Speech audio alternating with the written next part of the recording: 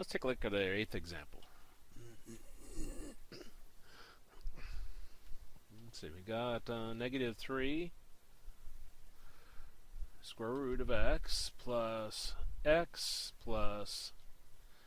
square root of x.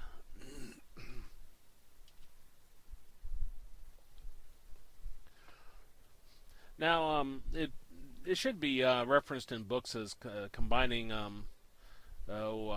like items, not terms or anything like that. Like items. If anything is the same except for the numbers that are out in front, you can combine them together. Well, this x here only got one of those, so I just carries down. And here I got a square root of x, and here I got a square root of x. These are like items, so I'm going to add the numbers in front. Add or subtract as the case may be. Negative 3 plus 8 gives us 5, and the square root of x just carries down, and then the minus 4. X plus 5 square root of x minus 4, so it match A, and that'd be our answer. Double check that. 8A. Yep.